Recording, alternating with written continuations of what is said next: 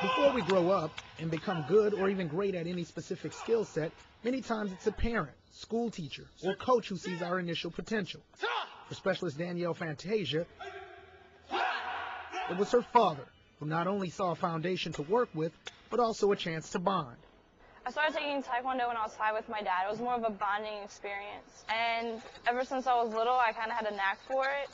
Even though Specialist Fantasia had a knack, there were other accomplishments that took priority to her Taekwondo passion.